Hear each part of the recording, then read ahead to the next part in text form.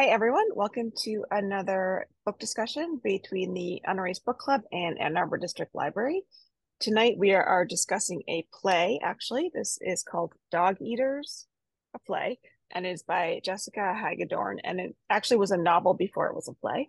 Um, but this is the one where, oh, and there's the novel that Sheela has. So before we get started with our discussion, we'll just briefly go around and do intros. I'll start. I'm Lucy.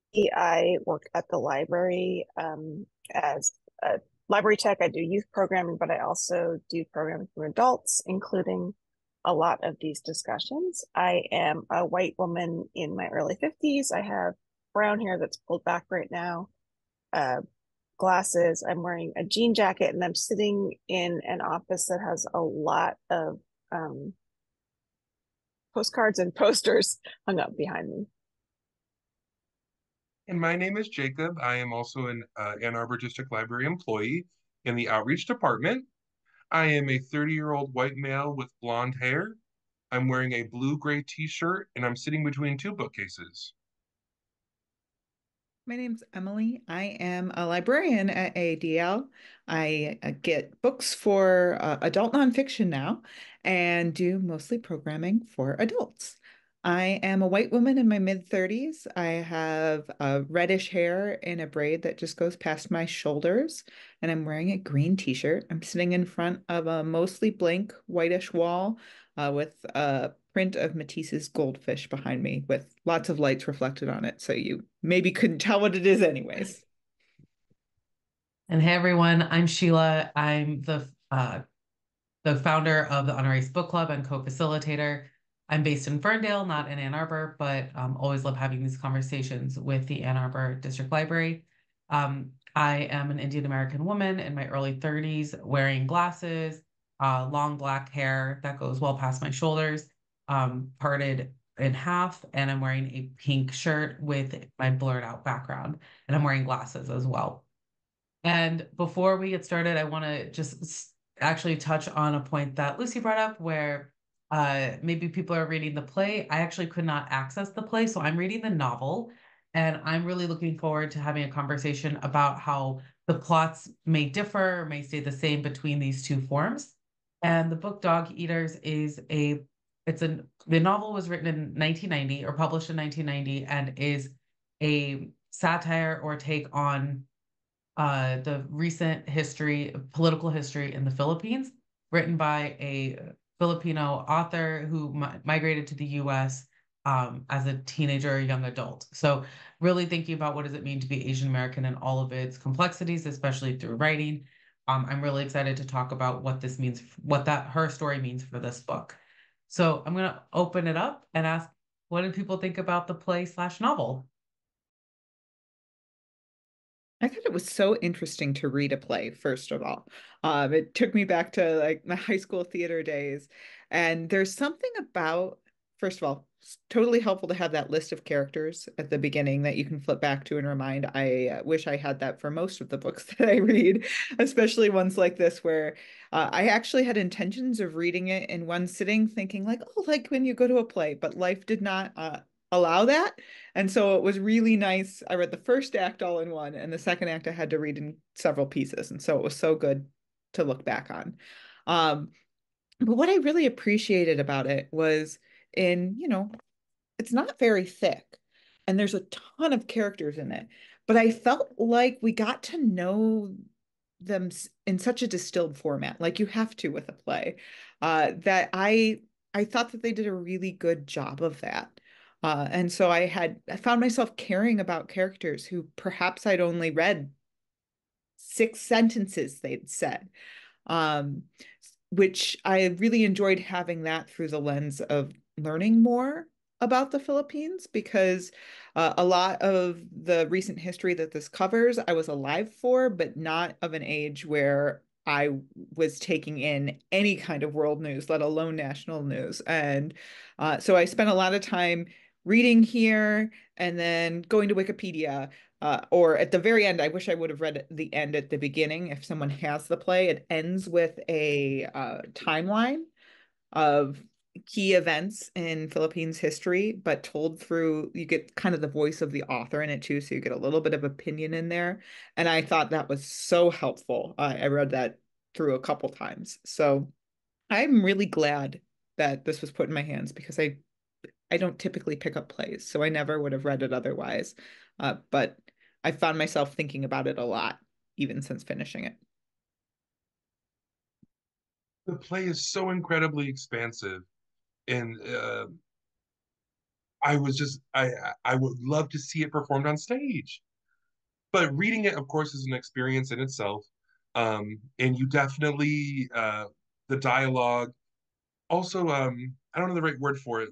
Maybe the playwright's note before the play itself begins, and the like glossary and historical things that you had touched on, Emily, towards the end of the book. That really filled out the reading experience for me, and I found myself wanting to know more and more, and kind of going down like a nerdy, hyper-focused wormhole, um, about Filipino history and about Imelda Marcos. So this has been an opportunity to learn so much, and yeah, where do you even start? There's so much to discuss, so I'm excited. Yeah, I also really enjoyed reading this in a play format. One of the things I love about reading plays is that you do get those stage directions, which I think really are intentional and add to the story. And there weren't tons in here, but she was definitely putting you in a time and place. One of my favorite plays we ever read was actually with the Unerased Book Club. It was the Brothers Paranormal, which is like, if you haven't read that play and you like reading plays, go read this play. But the thing that was so great about this play, I thought, were the two narrators, who were, the way that they were put in this story, they were like the narrators, but they were also part of the story, and what they were narrating was what was we were seeing, but they were also talking about a soap opera, so it like really added this layer of drama, like as if the soap opera that we were watching was what was unfolding in front of us in this play. And then, which kind of gave it like this humorous element in a way. And I did actually find two scenes that I could watch on YouTube.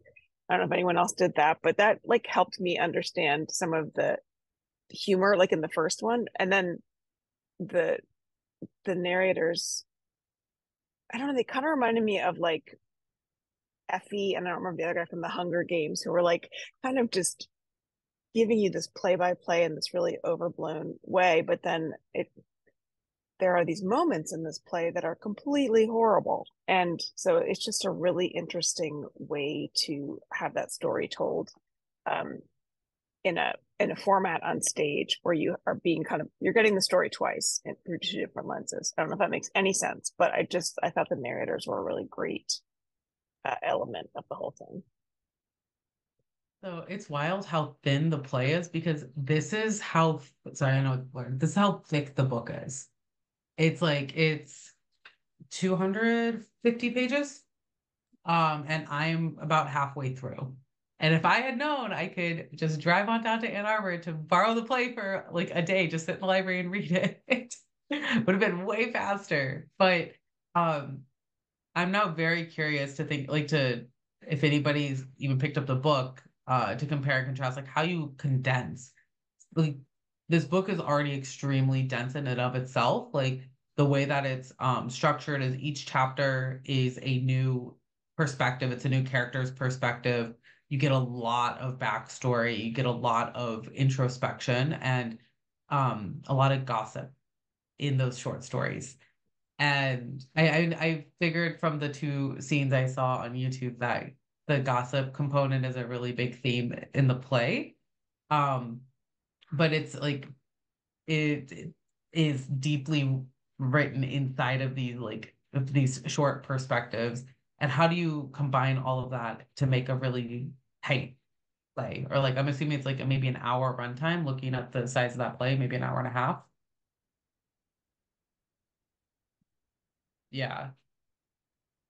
I could see it is two acts, I could see that this could be up to 2 hours, and especially how long. Like for example, there are scenes in a nightclub where there are drag performances.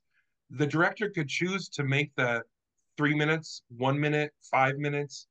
Uh, there's music, there's commercials, Yeah. there's so I don't know how long it would run for on stage. I think so much would be up to the direction of the play itself.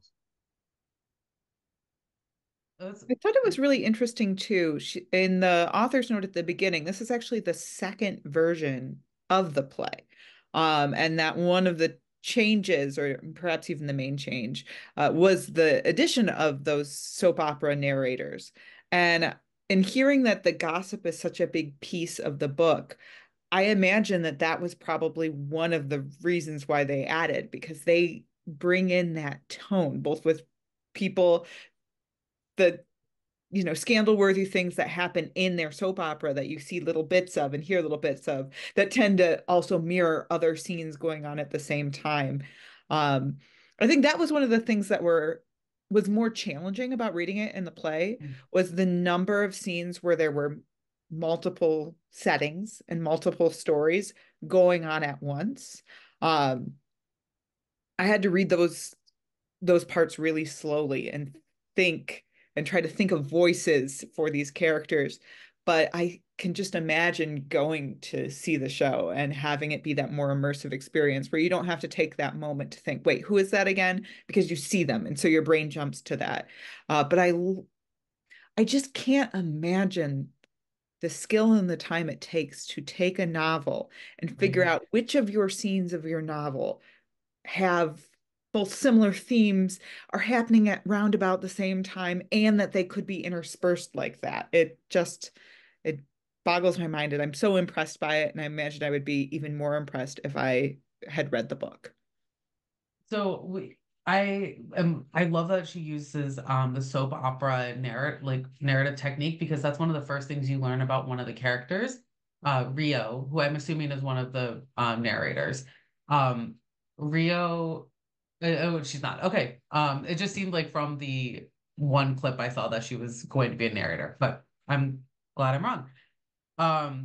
Rio spends a lot of time with her Lola after everyone goes to sleep after hosting big parties, and every night spends time with the people who work in the home and Lola to watch soap operas.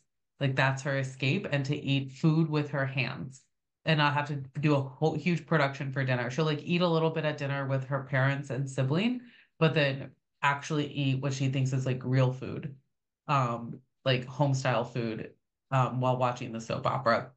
And it's not mentioned that frequently throughout the book, but to see that how Hagedorn like repurposes it as the primary narrative technique is really fascinating.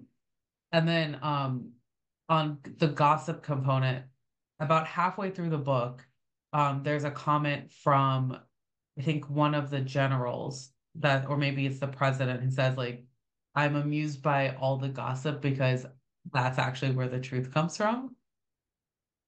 And I was listening to an interview with the Wall Street Journal, Hagedorn, and another author, and they were also saying like, in the authors from Jamaica, like he's like, oh, when I come in Jamaica, we say like, don't get your news from the news, get it from gossip.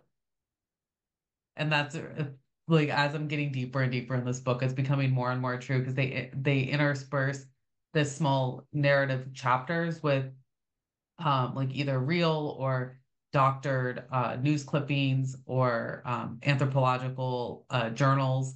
And it's like a collage of pop culture and history within a fictional narrative. Yeah, the gossip, I mean, obviously is a big part of both the stories. And I think, like you were saying, Emily, they brought the narrators in to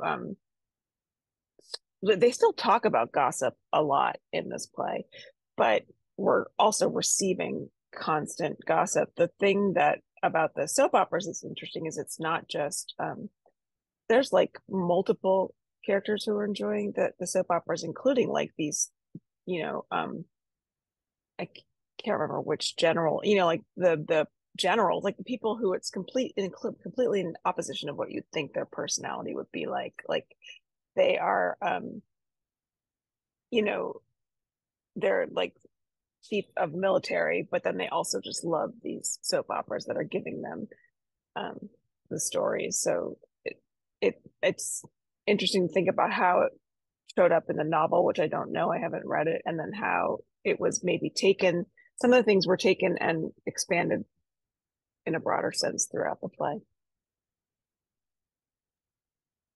That makes me think of the scene where all the generals, including like the opposition, like the opposition party, like they all go golfing together.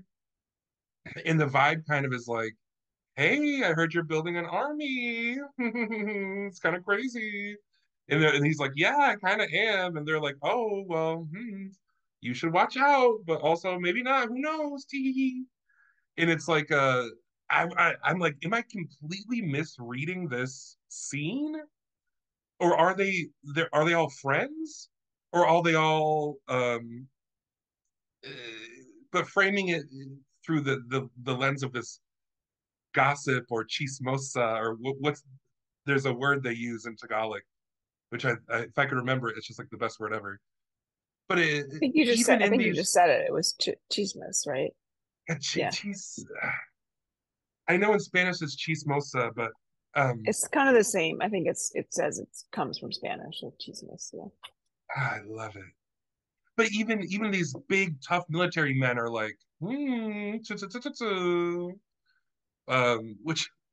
was really interesting. And like I said, I'm dying to see it performed.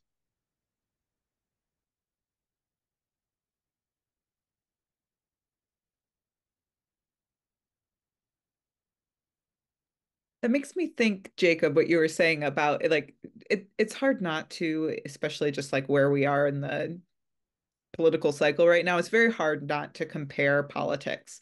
But the idea of like the playing nice over a golf game or the like, well, we get along as long as we aren't talking about these things, that I feel like perhaps there used to be a lot more of that. Like, well, yes, you're from this party and I'm from this party, but we're still gentlemen and we golf together. Um, and then those times when you're kind of forced to be together, if that, Day of National Remembrance, things like that. And but it's interesting, like that scene was also the scene that I had to read a few times, mostly because I had a hard time keeping the various general roles straight in my head. Um, and I honestly, I have a harder time keeping track of male characters. And I know that's just my own bias. I tend to keep track of female characters more because I tend to relate to them more. But it was just like, ugh, these old men in power. Like I know they're important to this story, but I kept finding myself flipping back to that at the beginning and looking and saying, okay, this one is this guy, and going back and looking and flipping back and forth and reading. Um, the scenes of the people in power were much less interesting to me than the scenes with the more common folk. it's interesting to hear you say, Emily, about like it's hard not to read about political situations and compare them to today. There were parts of this that I thought were really interesting because I can remember like Imelda Marcos and all her shoes and her extravagance, and so much of that part was played up. Like, I mean, I wasn't really tracking it, but like that's just a thing that I knew about her. And there's this interview with Imelda Marcos in the play where she's like, "Oh, these shoes, no, I've had them for like 5 years, and they were made by someone local, and this is the really," and she's just obviously lying about everything that she's wearing, but she's just the way she's like presenting it as fact and truth, and it just reminded that piece did remind me a lot of today, because like the media hears something, they tell a story, but they're really just, it's the questions they ask, and it's how the person who they're interviewing decides to sell it. And even if you know something is lies, it's like you can still say it, and so it was also amusing because it was so the opposite of of what was true. But there were moments where I was like, huh, that sounds a little familiar. I mean, to today. Very tangentially, but you brought up something you brought up I really want to talk through. That media they'll have their own agenda, anchors, whomever, and if something's live, they don't immediately push back on it. I came across a moderated debate for the Colorado 4th Congressional District, the Republican candidates for that seat. And the news anchor for one of the local stations was the moderator. And he just like pushed back immediately. He's like, that is a lie. You did not answer the question. You did not answer the question. You did not answer the question. And then it sent me on the spiral of like watching 25, 30-minute interviews that he did with those same candidates on his TV program. I was like, I do not live here. I do not really care about what you all are talking about, but to know that there's at least one media personality out there that still is able to get repeat not performances, but repeat interviews and build trust with these public figures who he is then on the flip side like calling out and telling like this is not true, or you did not answer my questions, or you still haven't like apologized for what you have done, or like calling out their very horrific behavior.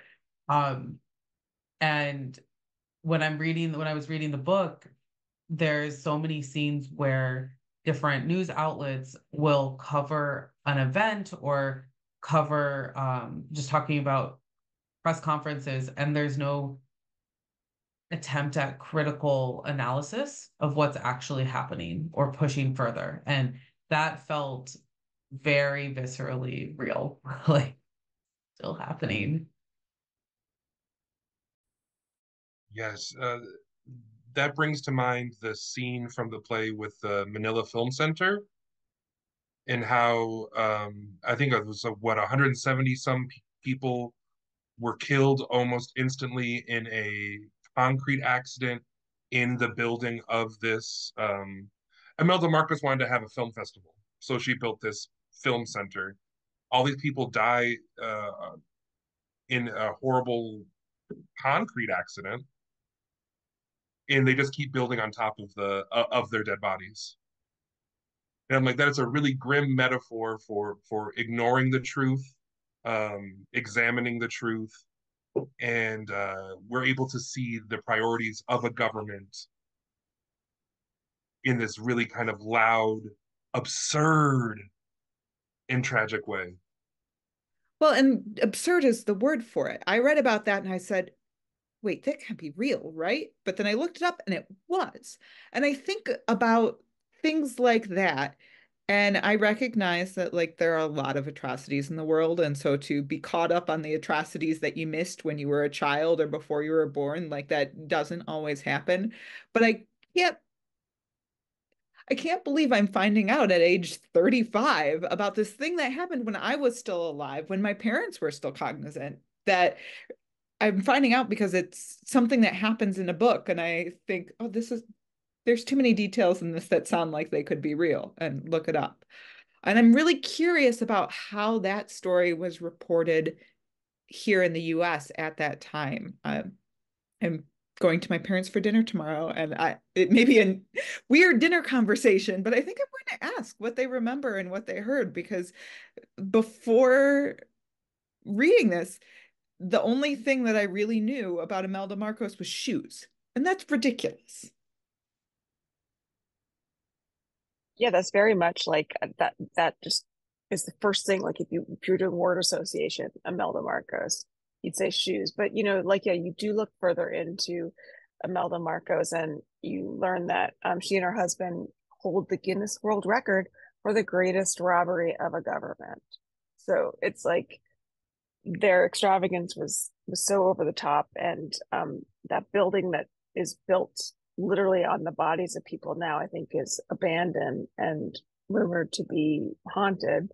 So it's just like yet another place where there's sort of like these ruins of extreme extravagance at the cost of of people is an example. And then but that news is, like you're saying, Emily, that's not something that, yeah, I learned it from reading this play. And um, we just made jokes about shoes in this, country.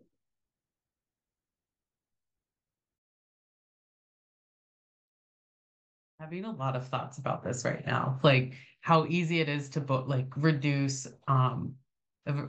any head of state into a stereotype. I'm thinking specifically about female head of states or partners of states, like what happened in Bangladesh recently, where at a high level people are like, oh well, Bangladesh has had a female prime minister. It's like, but she was pretty horrible too, and like part of a political dynasty that um it was either her or another woman that were both dynastic Hicks, and there was no actual change happening. And maybe that's why there was a student-led revolution that toppled their government, and that like we can dig a little deeper than just either, oh, it's great that a lady is in charge, or oh, that lady likes shoes, or like there's so much more to power and elite status than a little byline.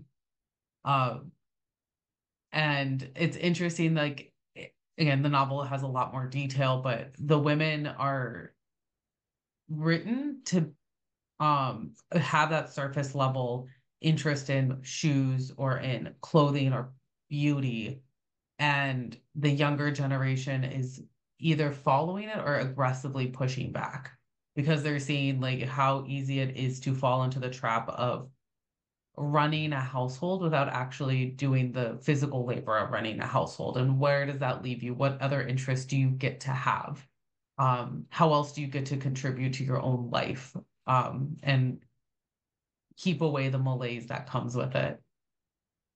Um, so there's like a lot of commentary on gender in the book and in the play, like way more than I was expecting, especially for a book published in 1990 that already had so many other factors going against it, that it's a Filipino writer, that it's a book about a very, like in that time, very recent world events that were not probably covered nearly as widely if we're thinking about what was in the news at that time, which would have been the Gulf.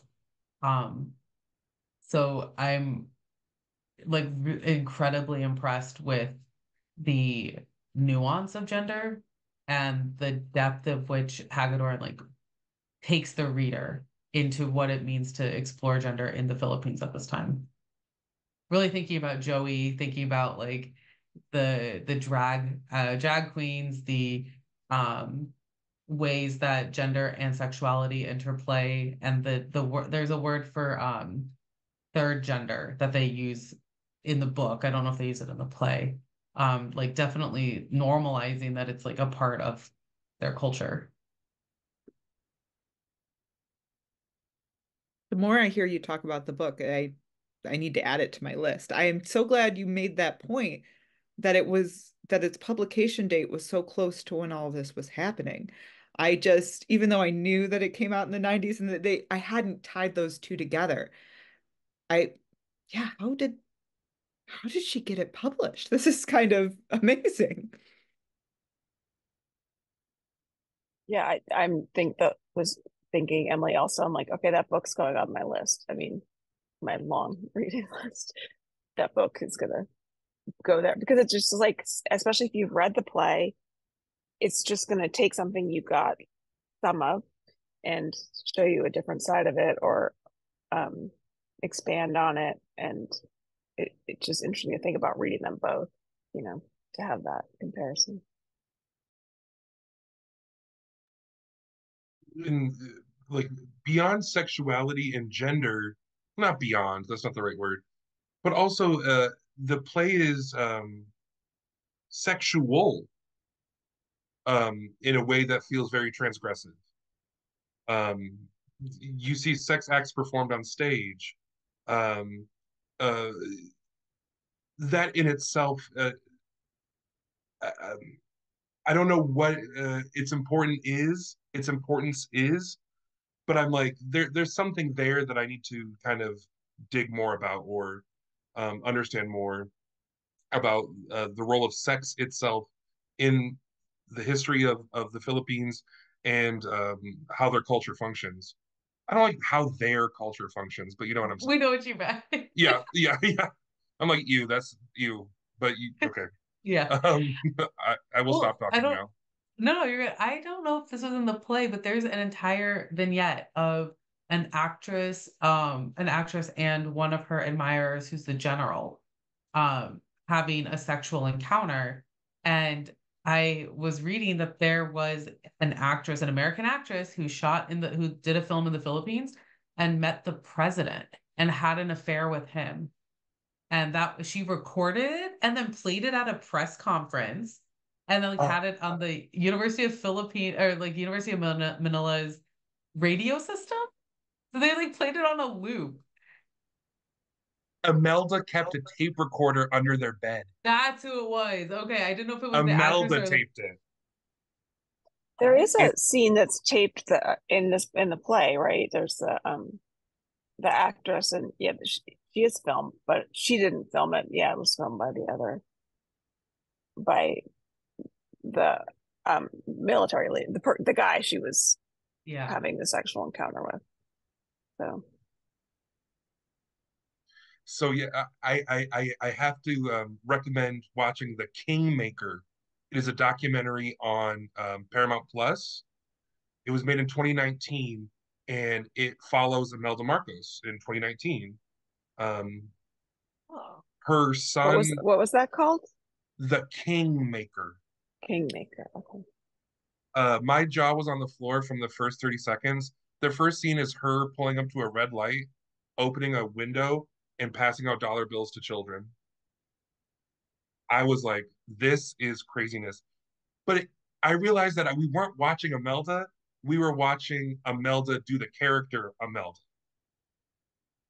And we see that same sort of distance between reality and fantasy in the play as it is framed through these like soap opera, but I see them even more as kind of like morning show hosts.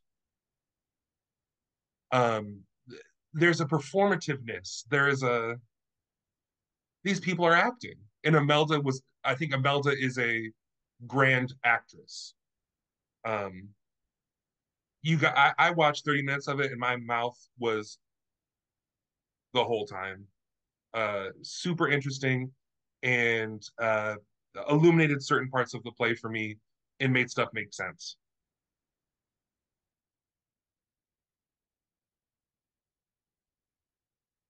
I feel like there's a word they maybe mentioned it in the play, and I was trying to look up Wikipedia that is like basically the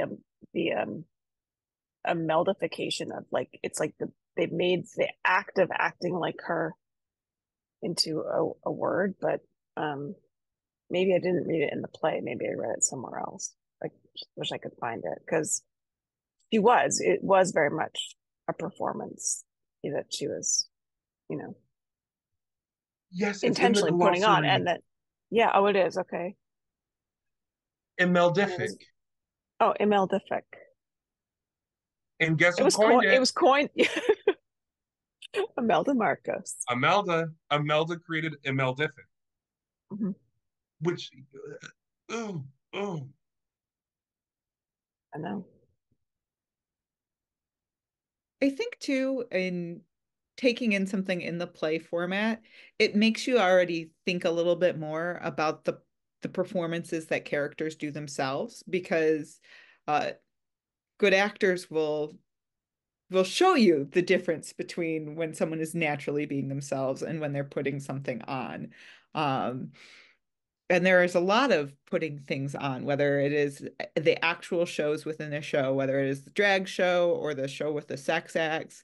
But then there's people who are representing themselves differently depending on who their audience is.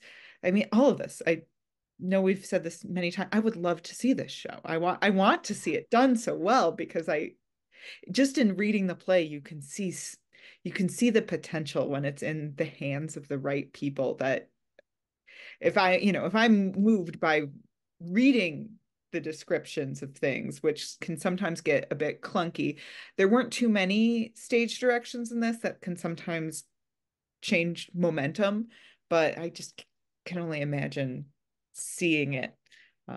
So if any of you hear that it's coming nearby, U of M's going to do it or something, we got to spread the word. Oh, absolutely. Yeah, thinking about the shows and the layers of because I think it opens with like a beauty pageant, right? Or they're talking about Daisy having won this beauty pageant, but the final scene of the play, scene 16, is called Final Pageant. And the last line of the play is, "My soap opera continues. The soap opera of the Philippines continues." Curtain.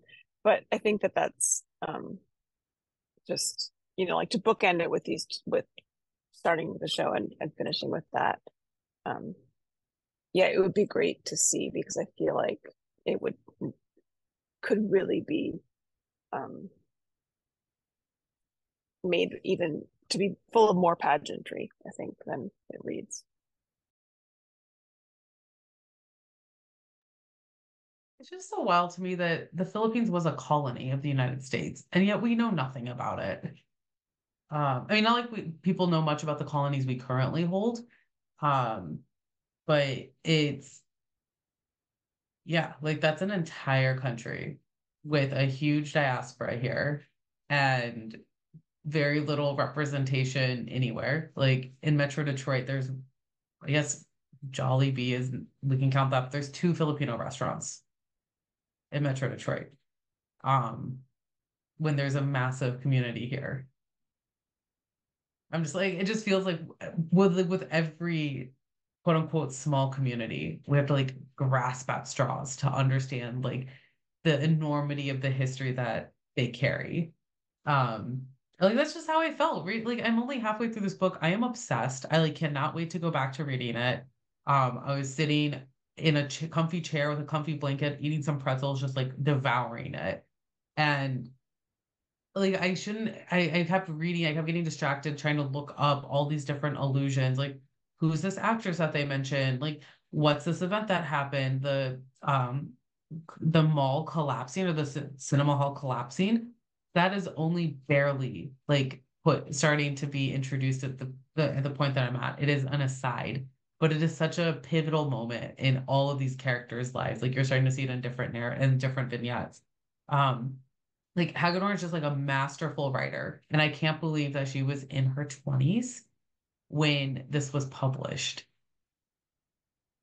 I like barely had a grasp on my life, let alone like a grasp of the English language and mastering this really highly technical writing.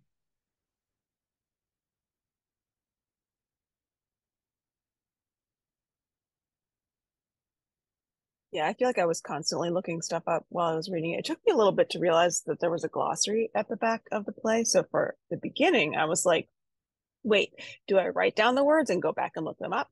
Do I look them up as they start? And then I saw the glossary and I was like, okay, that helps me greatly. But even still, yeah, everything you read, you're like, you want to know, did that really happen? Is that just part of the story? Is that yeah, it's just and I feel like even trying to have an hour long discussion about it, that there are themes that are going throughout, like besides just gossip and there are, I mean, there's just so much there. I feel like even trying to find information about it online, you come across like these huge, you know, um, like 20-page long papers that people wrote, or it's on a syllabus, and it's just like there's just it's so could be so richly mined for what he created.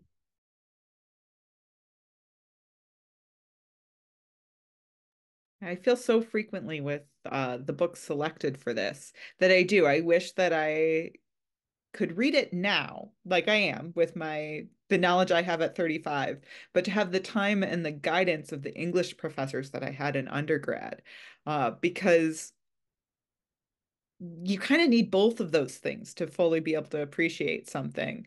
Um, because you're right, we could be talking about just one scene, and I think we're maybe all kind of struggling at like, well, how how far do we dive in? How much do we talk about this one character who is only a small slice of this, and we only get a little bit of um it there's so much here, and I want an expert to hold my hand and walk me through it.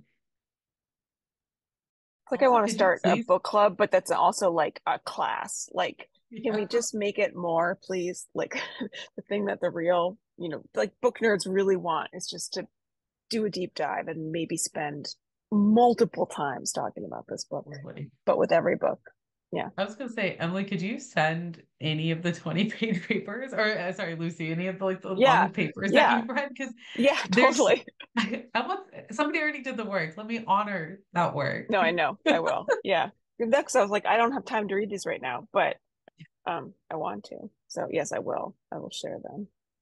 I was wondering who your favorite character was and why, if you had one, or like most, like, or the character that made you feel the most, or the character that entertained you the most, even if they weren't your favorite per se.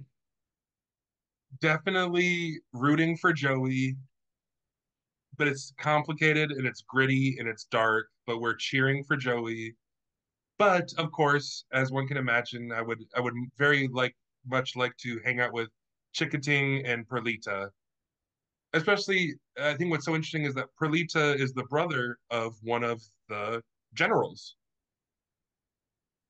And I'm like, Perlita, I know you know all the chismosa and everything else that I want in this world. I just know that it would be a hoot. Um, That those was are what my I favorite wanted more of. characters. Yes. And I loved Rio too. Yeah, all of those scenes at Perlita's club where they were not, I mean, the whole play has so much humanity in it, but I feel like they had it had everything that I wanted in those scenes. We had the humor, we had the getting to know some of our characters deeper. It's where some of the drama happens right there. Um, and I think you mentioned it earlier, Jacob, but I think those could be I would love to see a stage show envision it because there's so much potential there for how this home because it very much is that third place and you can see that it is that for characters who we see in the book and also you can see how it would be for characters we don't even see and yeah I would have loved more of that really I would have loved more of all of them. And I think it's a better play that there isn't. But that's another reason why I want to pick up this book because I want to know the backstory and fill in some of these well sketched but sketched characters that we got that I imagine are more filled in the novel. Like if it was a TV show, there'd be so many opportunities for spinoffs. It's just, um, a character that really interested me, and not because she was Daisy, only because I think she was. Well, I mean, her story is kind of sad, and she gets, but that was interesting because it's like I feel like a lot of this book was talking about serious stuff, but there was all this humor. But then there's moments with Daisy where you just realize how much of a pawn she is, and just like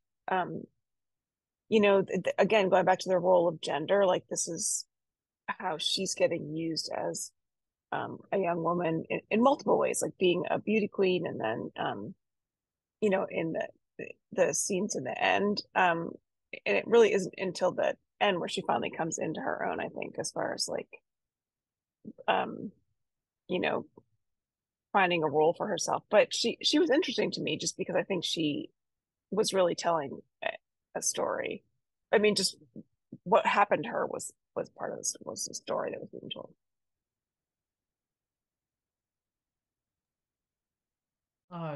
So while not my favorite so far, or like I don't really have a lot of feelings towards it, but Senator Domingo Avila, so Daisy's father, um, the every scene with him, I just think of Senator Santos from The West Wing. I can't remember the actor's name for the life of me, but um, I that's the type of like gravitas I'm picturing for somebody to be in the opposition and to quote still be alive. You have to have charisma and you have to have some sort of following that continues to push you higher and higher into politics. Um, but the character that is starting to interest me is Rio's mother. Um, just because you could like she's kind of this center of what it means to be like so taken care of, you have nothing else going on. And you like in the scenes with her friends, she lets loose a little bit. And you're starting to like she get again, there's a lot of backstory in the book. Um her walls are starting to come down, and she from time to time forgets that Rio's in the room when certain pieces of her other private lives come out. Um and I'm very curious, again, because I'm only halfway through. I'm curious to see where that goes, but it's also very much a reflection of how children see their mothers and what they think they know versus what they know versus how um for like just the rosy lens that so many children have of their mothers, which is they should have, but where that starts to crack is interesting. It's interesting because I don't even think she's a character in the play at all. I know so it's like now I'm just like, okay, I have to read the book, but um that's just so interesting that she seems like integral to telling this part of the story. Yeah. And it's kind of like what I was trying to say with it's kind of like the opposite with Daisy, but just because of the fact that you are somebody's child, like your life might unfold in a certain way that's so much beyond your control. Um, it's either how like information is being spun for you or just the actions that are happening around you that your parents are involved in. But it's fascinating to me that she's not in the play. I had to just double check, and I'm like, wait, did we hear about her? But no. I think Oh, her interesting. father mentions her in passing once, and in a kind of like a your mother is I don't know if they were split up. There was definitely some derision in the one time that she was mentioned offhand.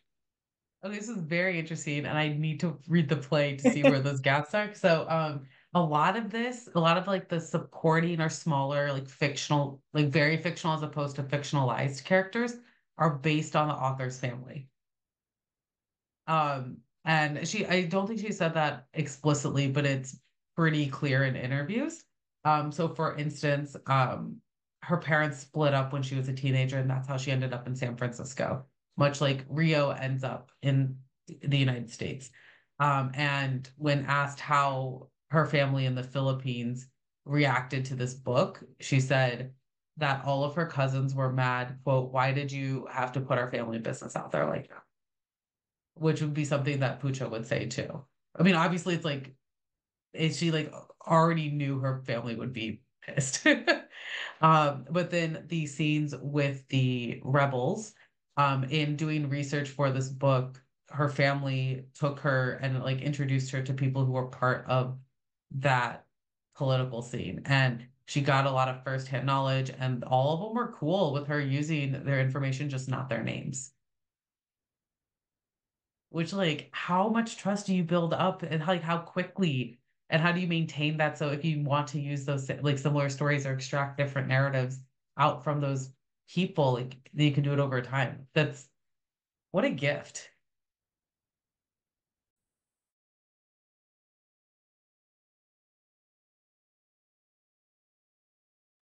I feel like there has to be part two of this discussion where we come back and we've read like like Sheela, you've read the play and we've read the book, and then we can compare notes because it's just like so much the same story, but then so much.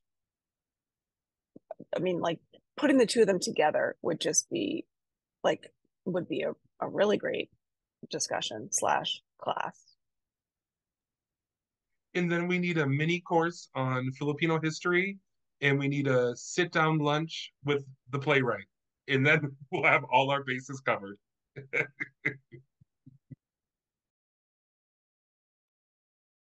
I know I was really late in sending out the email for this book, and I really hope there's a bunch of people who at least start it, because we have the other book club tomorrow night. Um, but it's like I am so blown away by this novel. Like I haven't been as deeply enthralled or impressed by writing in a few months.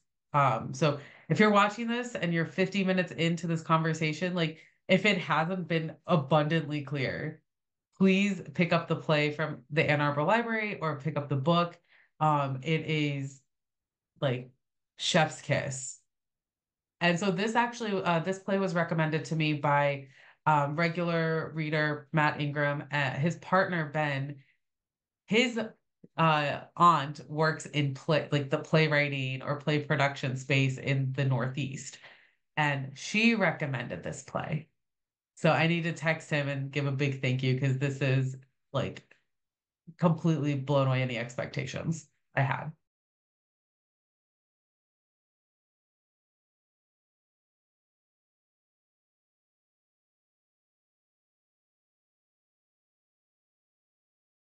Yeah, well, and thank him from us too, because we also got the benefit once again of you picking something great that I don't know. I mean, I wouldn't have picked up this play. So not only did I get so much out of it, but now I'm also going to read the novel and you know, um, and continue to do deep dives into like most of the things I read about.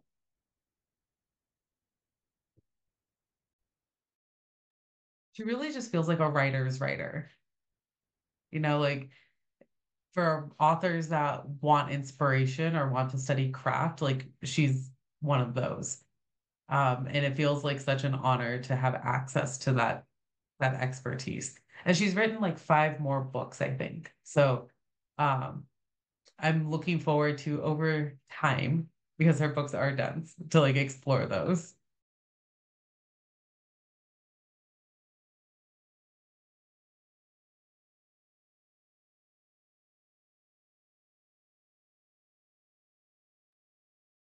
If you'd like to dive deeper into the nerdy wormhole, recently, I think as recent as last season on Broadway, was a musical called Love Lies Bleeding, which is a retelling of this same historical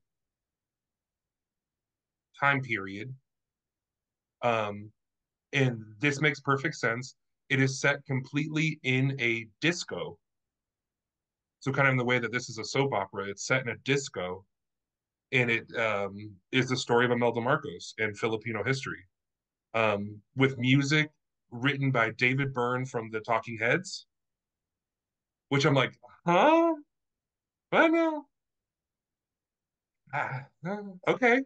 Um, but it is an immersive theater piece where the audience is standing in the club as if they were at a club, and the performers come out in the same way they would like in Perlita's club.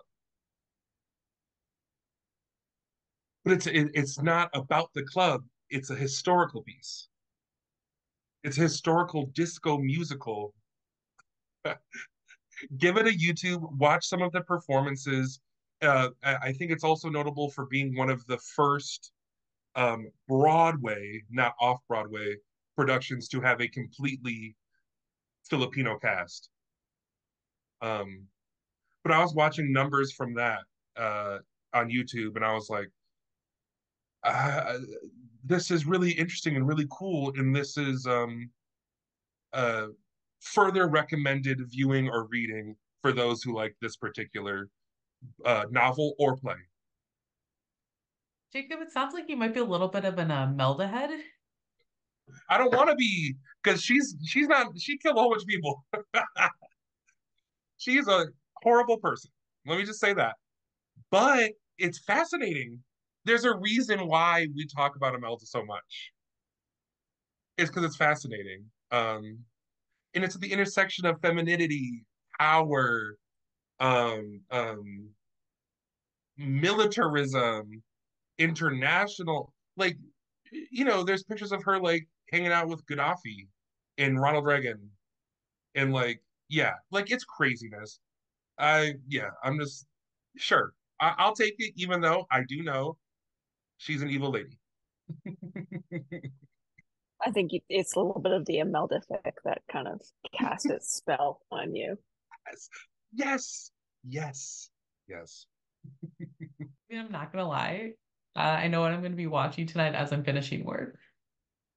Paramount Plus, here we go. the kingmaker. I'm telling you, it's paused on my TV right now, 30 minutes. I'm like, I'm gonna sit down and press play. I was wondering when you said you'd only watched 30 minutes. It makes so much more sense now that then this club started and you needed to pause. I was like, what made you so interested and not want to finish? Makes so much sense. Oh, we're the problem, Emily. Sorry for the interruption. Like to your point, Lucy, like yeah, a lot of these point many minutes ago, a lot of these books dig up so much and dig up so much history or interest in like very specific components. And that's why we do the contextualizing links, but we really need like a post book club like I'm trying to think of a non-morbid way of saying this, but just flat revision and like looking through thinking about what we cared about and kind of dragging up those pieces. I wish I had bandwidth to do that. I know, I mean, every time we finish one of these discussions, I'm thinking like, well, okay, now I feel like I have to read the whole thing over again with the insight and the knowledge that I got from talking about it. And I mean, there's just something really exciting about sharing what you've read with other people, and that these books just or plays are so rich with content for doing that. So thank you for picking such good ones. Of course. And thank you all for wanting to read with us. I do want to flag next month's book is a paranormal fiction. It's called Seven Deadly Shadows by Courtney Alameda and Valian E. Mitani. And this was to replace another book that we thought we would read that turned out to be very bad. I read one page of the other option and I was like, oh God, what did I do? So I don't think Fatema's read it. I definitely have not, but I really look forward to talking about spooky scaries next month with you guys. Yes. Yeah.